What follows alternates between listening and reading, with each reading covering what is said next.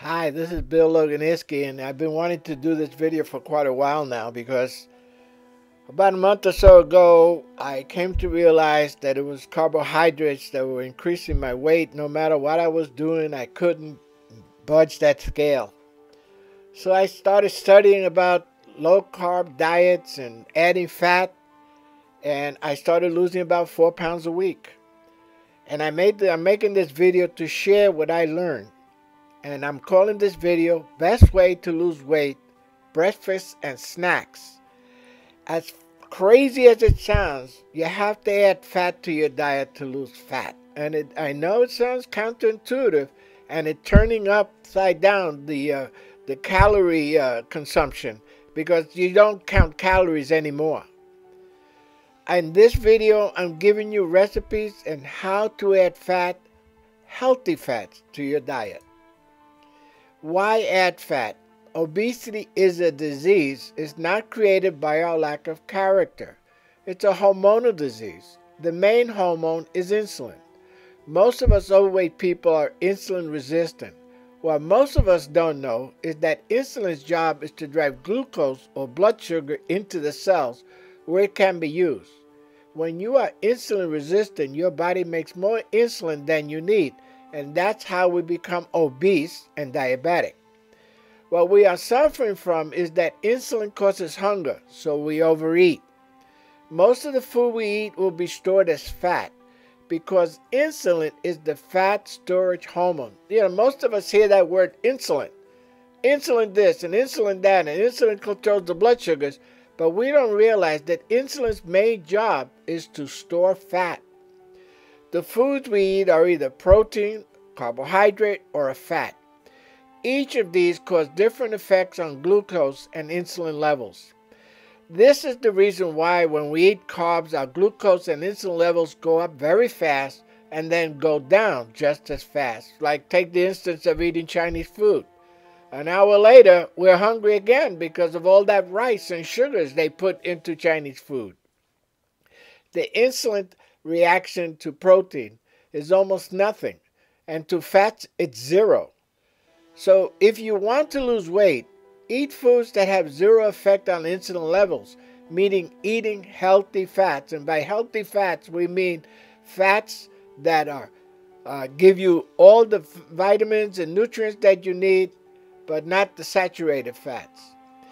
Stop the video and go through this diagram, and it explains in more technical terms why you should add fat to your diet. So stop it now before you go on.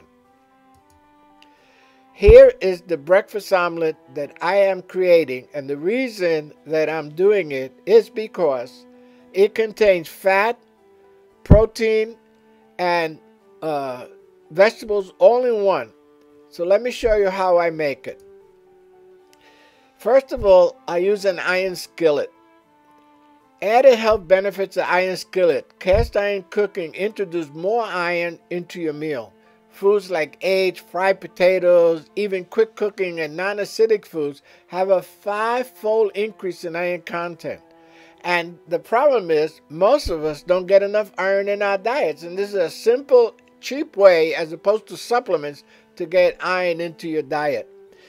I start out by chopping up some onions, putting a little bit of coconut oil, adding the bacon that I chop up into strips, and start cooking. Once I get it cooking and the onions are caramelized, I take 3 eggs, put them in a cup, and beat them up.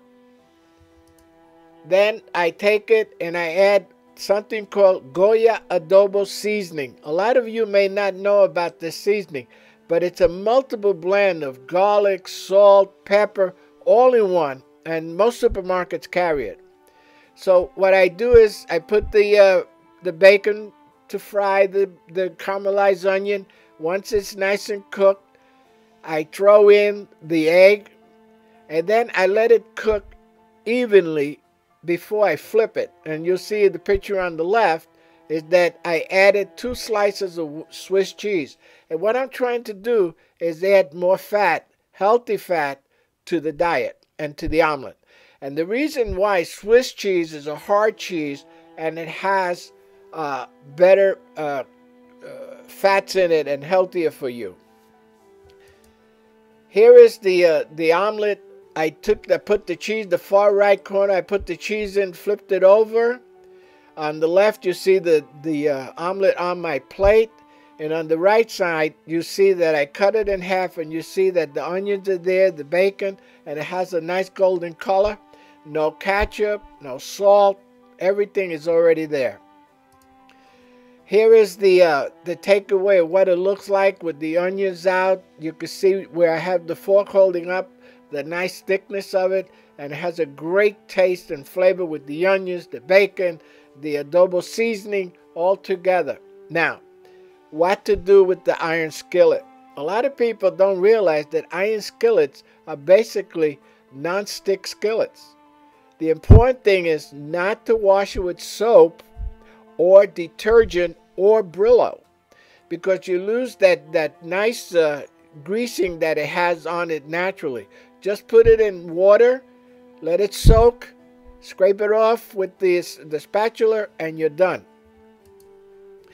Tasty fat and snacks. I promised you some snacks and dessert. Homemade whipped cream. I know it sounds, again, counterintuitive, but homemade whipped cream from pasteurized heavy whipping cream has 0 carbohydrates and protein. When you make it at home, it's less expensive, and you know what it went into it. Add some vanilla and add some taste. Also, you could put in some artificial sweetener if you want, but you don't need it. But if you want, you can. Use sugar-free Jell-O. It goes great with the whipped cream and also has 0 carbohydrates. You know, after dinner, those 2 hours later, you get a little hungry. Have some Jell-O with some nice whipped cream that you made yourself. You know what went into, and it's healthy for you. String cheese. String cheese is a great item. It's carbohydrate free, and it's take with you it's good for the home and the road.